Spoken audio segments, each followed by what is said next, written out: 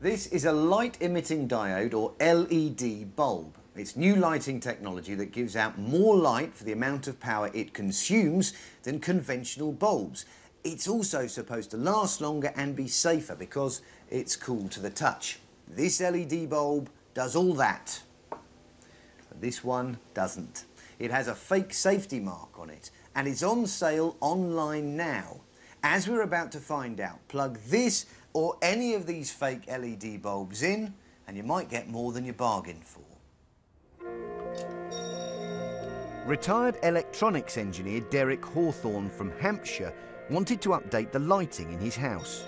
In a light bulb moment, he decided to replace the old light bulbs on his cooker with new LED bulbs. I thought it was just a matter of just picking the right size of lamp from an auction website, making sure that the wattage was about right, and plug it in and forget about it.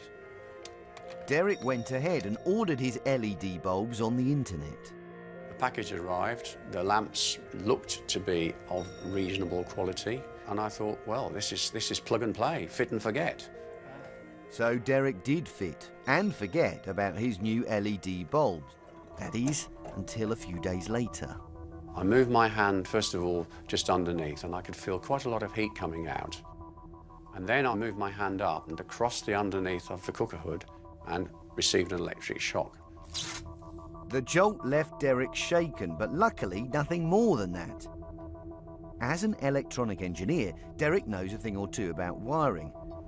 As far as he was concerned, getting an electric shock from an LED bulb could mean only one thing. If I buy a lamp from a certified manufacturer, I don't expect to get any kind of an electric shock, because a lamp or a bulb should be completely insulated from the electricity supply. The product purported to have met standards, but in fact was probably a fake because it didn't meet those standards. If an LED bulb with a CE mark gives you an electric shock, then the CE mark itself is probably fake. Concerned that they were dangerous, Derek got rid of his fake LED bulbs. So we brought him one that was almost identical to those he fitted.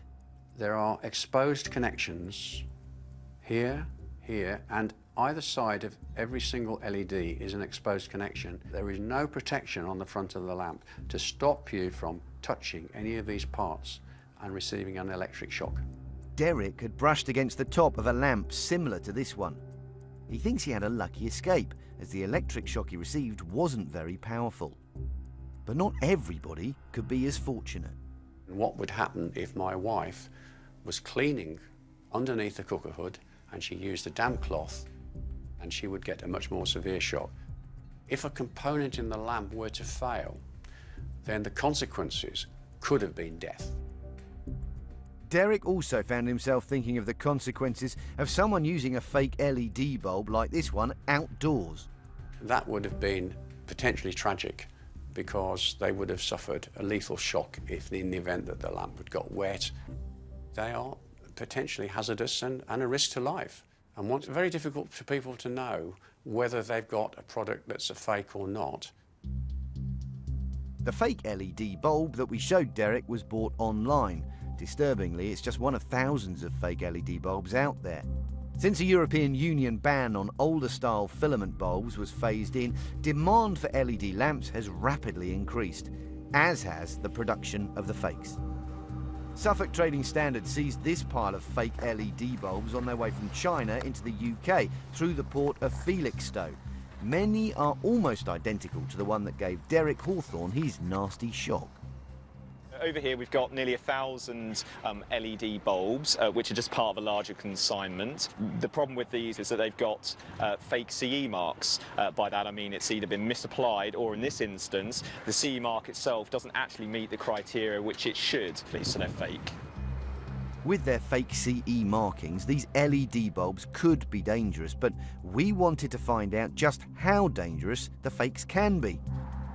So we went to leading test house Intertech to meet electrical safety expert Steve Kurtler. How can you tell the difference between a genuine and a fake LED bulb? We can see on genuine that there's a cover over the LED lamp and the LED array itself and any connections, which means I can't put my finger onto anything that might have dangerous voltages. Steve ordered an LED bulb on the internet, identical to the one that shocked Derek Hawthorne. At first glance, he's concerned. You can actually unscrew the lamp itself and get access to live parts, hazardous parts. No lamp should be able to be taken apart purely by unscrewing it. Easy access to dangerous wiring can mean only one thing for the CE and other safety markings on this bulb. We've got a problem here that has the potential to kill somebody. And there's no way that genuine manufacturers would manufacture anything that could come apart as easy as that. There's no doubt that the safety marks that have been applied onto this lamp are indeed false, fake. With the testing, Steve hopes to put his finger on the problem. Well, not his finger exactly. And we're going to be using a laboratory test finger to simulate someone actually touching the outside of the lamp. The artificial finger will be connected to a lamp that represents the human body. If that's to light up, then we know that there's a voltage and a current there, and then we want to see how dangerous that voltage and current is. First, Steve will test a genuine LED lamp. Okay then, Mike, when you're ready. So we're touching the lamp wherever we can with the test finger. The lamp's not coming on. We're not getting any dangerous voltages. We're getting no voltages at all, in fact. The genuine LED lamp has passed the test with flying colours. Now, what about the LED lamp that Steve bought from an online store?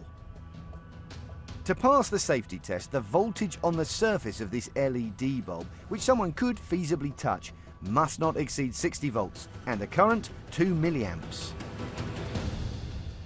It's an immediate result for the fake LED bulb. We've got way over the 60 volt limit, 178 volts. It's failed spectacularly. This isn't just slightly over the voltage limits, this is way over about 3 times the amount.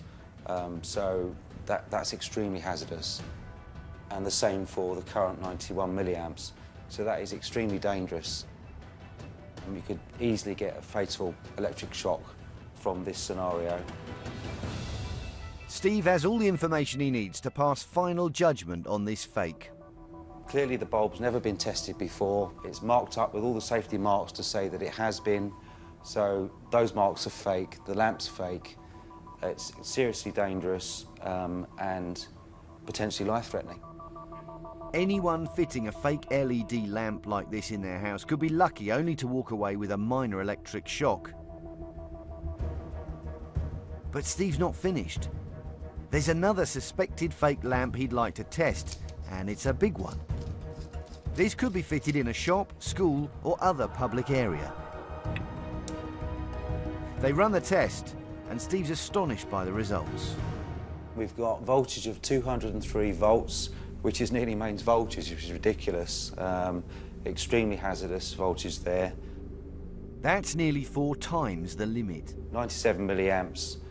Fatal electric shock waiting to happen if you were to touch that when it was in the lamp fitting itself. So, unfortunately, another fake. The fake LED lamps that Steve tested today could kill. Some of them, like this one, have come from the shipment seized by Suffolk Trading Standards. After these and other tests, Suffolk Trading Standards are taking drastic action to ensure the fake LED bulbs they've seized will never be able to harm anyone. So these fake LED bulbs are going to be destroyed. The reason we do destroy these things is because they're unsafe. It's a dangerous product and can't be allowed for sale within the EU.